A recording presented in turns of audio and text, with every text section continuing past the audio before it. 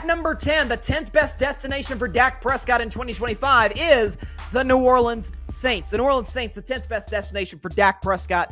And here's why. So the reason the Saints are as low as they are is because that they are in about as bad of a salary cap situation as you could possibly end. Okay. Also, you consider the fact that Dennis Allen, who will likely be fired at the end of this season unless the Saints go on to win the division, which I don't anticipate happening.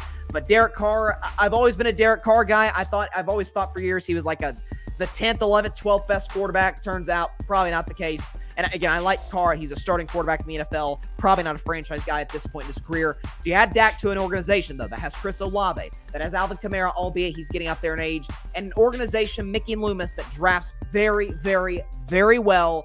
Good defense, excellent defensive leaders, good, strong defensive rookies that they've got on that side of the ball. In a division where the best quarterback as we sit here today is Kirk Cousins or Baker Mayfield. Take your pick. Dak's undeniably better than both. So in that case, Dak would be a good fit with the Saints. Only reason they're as low as they are, salary cap situation is nowhere near ideal. So for that reason, Dak would likely, I think he would take less to another team, another better run franchise, which the Saints obviously are.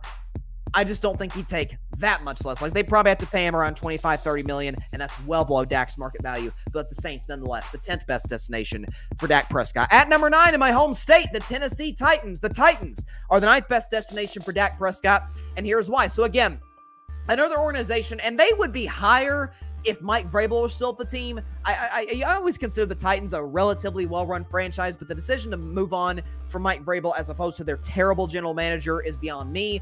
That said, the Titans have historically drafted relatively well on offense. Brian Callahan's there. We'll see what he does. I actually think Brian Callahan will do a decent job with Will Levis, but if they're still not sold, the Titans still aren't sold on Will Levis after the end of next season, don't be shocked if they were to be in the running for Dak Prescott to add a team that's got some nice young talented guys. Now the problem for Tennessee is they're going to lose they already did lose Derrick Henry to the Baltimore Ravens. They're kind of in a rebuild stage, so for that reason it would be tough, but Dak would be able to get compensated well. Again, Dak in 2025 will be 32 years old. So again, still in the prime years of his career.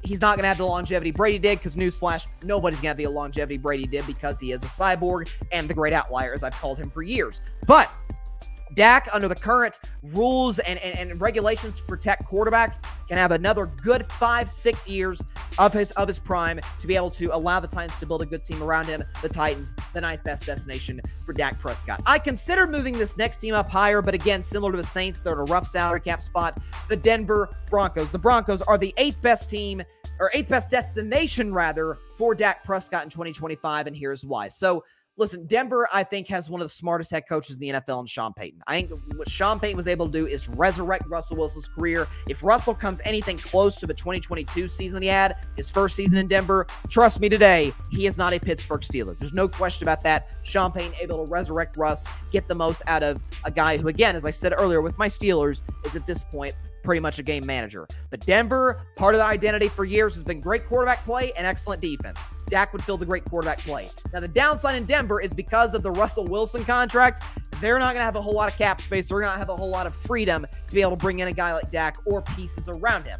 So that's kind of the downside of it. But you pair Dak with Sean Payton, you're able to give him guys like Courtland Sutton and company. Again, another downside is you're in the same division as Patrick Mahomes, so that's not great. So, but again, in general, I think it would be a solid fit. The Broncos are the 8th best destination for Dak Prescott. The 7th best destination would be staying in division and going to the New York Giants. The Giants are the 7th best destination for Dak Prescott, and here's why. So, the thing with the Giants that I have serious questions about is ownership. Mr. Mara has made some really odd comments as of late, talking about we're all in a Daniel Jones, but I also wouldn't have a problem if we drafted a quarterback at 6. And then we're gutted that we lost Saquon Barkley. Well, if you're gutted, or he said we're sick that we lost Saquon Barkley. Well, if you're sick, then why'd you let him walk without even offering him another contract and let him go to the division rival Eagles? That said, Brian Daboll, to me, the fact that he was able to fool the Giants and fool a lot of the NFL world into thinking that Daniel Jones was a franchise quarterback and get him, after only 15 touchdown passes, a $40 million per year contract tells me Brian Daboll's a pretty good coach. As great as Josh Allen is, where did he reach his highest highs? With Brian Daboll as his offensive coordinator with the Buffalo Bills. So my guess is Dak would have some excellent years with Daboll. He would obviously have guys like Jalen Hyatt, who I'm still Tennessee guy, go Vols. I still think has potential with good quarterback play to be successful. Again, my only concerns, though, for the Giants are I don't necessarily trust their front office.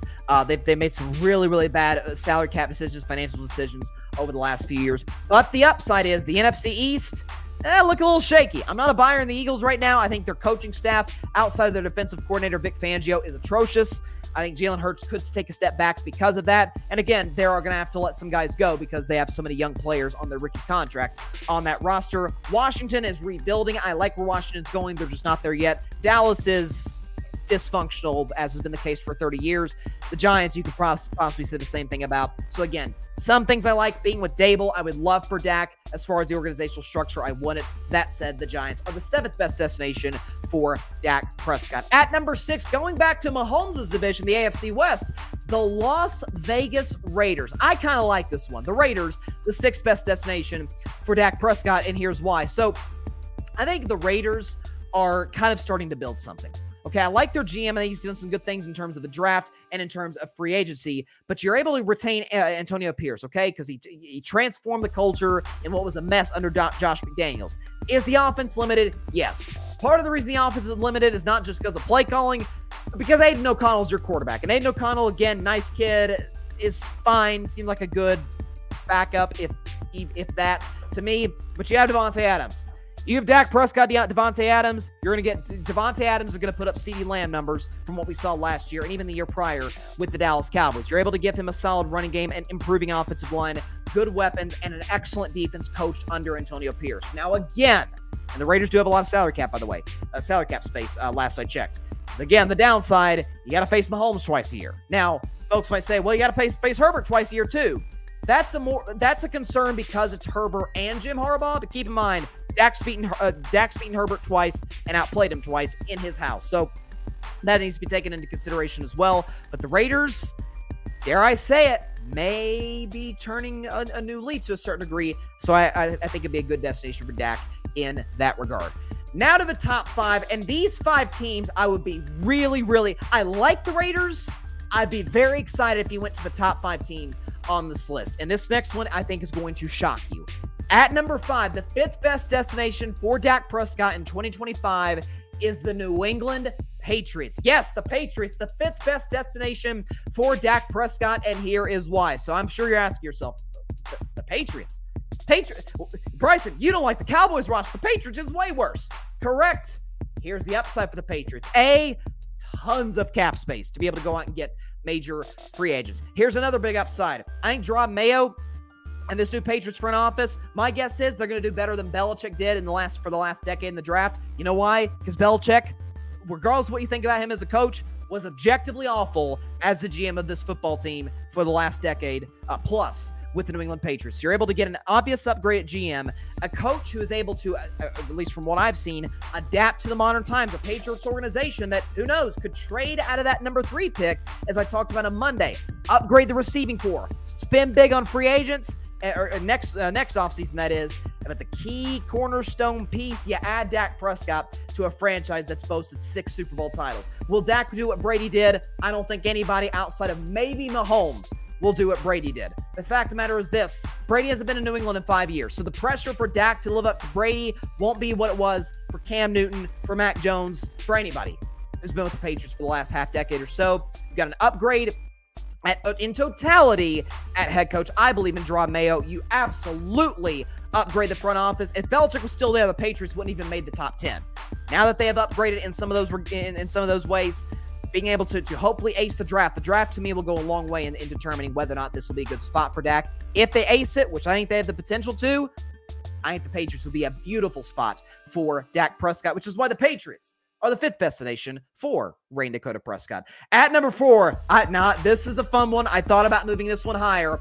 The Seattle Seahawks. The Seahawks are the 4th best destination for Dak Prescott in 2025, and here's why. So, if nothing else, Dak will look really good in that Seahawks blue. Now, those terrible lime green uniforms, ugh, I don't want to see any of that. The point of this all is, though, Dak gets not 1, not 2, 3 tremendous wideouts. DK Metcalf, Tyler Lockett, Jackson Smith, and Jigba. Okay, you're also able to have a good tight end if he's there in 2025 in Noah Fant. This is a Seahawks team. This is a Seahawks front office that has done wonders in the draft the last 2 years, in many ways, in regards to the Russell Wilson trade with all the first-round picks they got. They've upgraded their offensive line. Their defense, again, the loss of Pete Carroll does hurt. That's why the Seahawks aren't higher. We'll see what Will McDonald does. But this defense, Will McDonald, we saw what he did with the Ravens last year. We anticipate he has the potential to do that with the Seahawks this season. And again, you look at the NFC West. I'm sorry. The Cardinals are the Cardinals. They're always going to find a way to mess it up in some way. They're not a well-run franchise.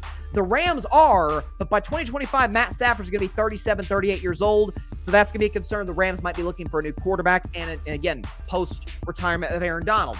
The 49ers are great, but if they decide to pay Brock Purdy top dollar money or top level money, top of the top market money, then they are screwed because they'll have to let go of the majority of their key pieces, in particular guys like Christian McCaffrey, Deebo Samuel, guys like that, maybe even Nick Bosa. I don't think they move off Bosa, but we'll see. And not Armstead. Trent Williams could retire as well. I think this is a good spot for Dak. The Seahawks have been a well-run franchise for a long time. I did not like them firing Pete Carroll. Again, they'd be higher on this list if I knew what I was getting from Will McDonald, and if I had the confidence of Will McDonald that he's able to get it done as a head coach. This is his first opportunity. We'll see what he does with this new staff, with this new regime in Seattle. But that said, the Seahawks are the fourth best destination for Dak Prescott in 2025. At number 3, love this one, although I think the Dolphins should draft a guy. But there you go. The Miami Dolphins, third best destination for Dak Prescott in 2025, and here's why. So again, if the Dolphins thought Tua was the answer, I'm sorry, folks, they would have paid him already. They could have paid him after 2022 when he lit the league on fire. Some injury questions. Well, he lit the league on fire statistically again, led the league in passing yards, was top 5 in passer rating, was really, his QBR was relatively high if I remember correctly, and they still haven't paid him after 4 years in the league. Obviously 0 playoff wins, only 1 playoff appearance. Tua at least has had 1 playoff appearance at this point. We know Mike McDaniel from the Kyle Shanahan tree, great coach, okay? Gets the most out of Tua, gets the most out of the pieces he has in Miami. You have Tyreek, arguably the best player at his position in the league. You have a guy in Raheem Mostert. You have a guy like Jalen Waddle on your squad. And this Dolphins team has done a good job of adding free agents and drafting over the last few years. My only question for them is the defense, which I think is kind of on par with where Dallas's is right now. So that could be a concern, especially going up against Josh Allen twice a year. That said, elite offensive play caller, and Dak has been dying for that. All 8 years that he's been in Dallas, he gets more than 1 elite target, which a lot of quarterbacks are fortunate enough to have. Dak hasn't had that, I think, in 3-4 years or so. So for that reason, Dak would be a great fit, and why the Dolphins would be the third best destination for Dak Prescott in 2025. Lord Jesus, help this next one to pass. The second best destination would be my Pittsburgh Steelers. The Steelers, my Steelers, would be the 5th best option for Dak Prescott in 2025. And here's why. So listen, Pittsburgh is a team that has been well-run. Doesn't even begin to describe Pittsburgh. They've had not 1, not 2, only 3 head coaches since 1969, since the first year of the Nixon administration, okay? Chuck Noll, what's the guy's name?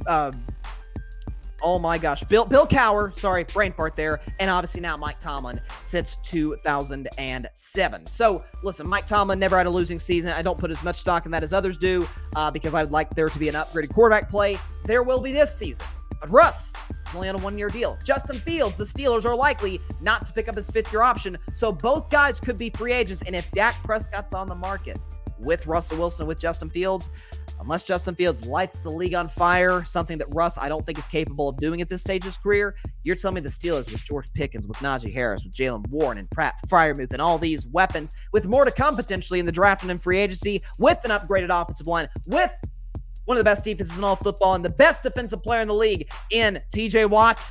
With this culture, you're telling me Dak Prescott would say no to Pittsburgh? You're telling me Pittsburgh would say no to Dak Prescott? My guess is if they come to Dak, if they come to Todd France, this to me is a prime franchise, and I believe this to my core, that Dak would take a bit of a pay cut to go to. Aaron Rodgers took a pay cut with the Jets. Okay, we've seen quarterbacks do it in the past. Dak's taken pay cuts. He's taken a cut in his salary, at least in regards to the salary cap hit in Dallas. So, and this would be a beautiful move, a beautiful relationship between Dak, Mike Tomlin, Steelers Nation, this Steelers roster, and this team with Dak. Folks, they won 10 games. They won 10 games with Pickett, Rudolph, and Trubisky. You put Dak Prescott in, who had one elite target last season, CeeDee Lamb, led the league in touchdown passes and led a below-average Cowboys offense talent-wise to, I don't know, the best offense in football. You team him up with Arthur Smith, a creative OC. You give him all these weapons, George Pickens and Dak Prescott. Man, please, Lord Jesus, let this happen. A year from now, in 2025, the Steelers are the second best destination for Dak Prescott. At number one, the team that I chose, well, I didn't choose. I chose the Steelers over when I was down to these last two as my lifelong NFL teams last summer, and a team that lost the Super Bowl in heartbreaking fashion. Of course, I'm talking about the San Francisco 49ers. The 49ers are the best destination for Dak Prescott, and here's why. So I've been saying this for quite some time. This marriage between Dak and Kyle Shanahan. Again, Kyle Shanahan's the type of guy to get the best out of everybody. It's why I have totally sold all stock on Trey Lance, even though he is young and hasn't played much, is because if Trey Lance can't work with a Kyle Shanahan who's made Matt Schaub a Pro Bowler, who made Matt Ryan the MVP, who had us thinking Jimmy Garoppolo was good, who had us thinking Brock Purdy was the MVP of the league, and Purdy's clearly better than Jimmy G. Purdy's not the MVP of the National Football League. That's what Kyle Shanahan's capable of doing. You would have, again, this is another team I think Dak would take a pay cut to go to because of what he has around him, because he has an elite defense, because he has guys like McCaffrey and Deebo Samuel around him, and again, cheaper guys like Juwan Jennings who have made a big impact in the Super Bowl. Juwan Jennings, go Vols. You give him these weapons, you give him that coach, again, in an NFC West that I brought up earlier with Seattle, that in 2025 could be teetering just a bit. Could have new quarterbacks, unknowns coming into the division, and you have the Cardinals, who, again, will always mess things up. In a weak NFC, to me, that is prime territory for Dak Prescott to go and win a Super Bowl. I'm under the belief that Brock Purdy, while he played fine in the Super Bowl, you plug Dak Prescott in that Niners team for that Super Bowl, they absolutely win the game, with all due respect to Patrick Mahomes, because again, Mahomes, this is why what he did was so impressive, was because that Niners roster was so much significantly better than Kansas City's roster. You plug Dak in, you're telling me he can't make that third down throw with 2 minutes to go? You're telling me he can't make some of those throws in overtime with an opportunity for the Niners to at least go up a touchdown before the Chiefs got the ball back? My guess is yes, no question, undoubtedly, no doubt, Dak Prescott, the best fit for him would be the San Francisco 49ers. Thanks so much for watching the show on YouTube, and be sure to go click that big red subscribe button and check out the other clips and full shows from Carving It Up Live, as well as our other incredible content creators here on the Grid Network.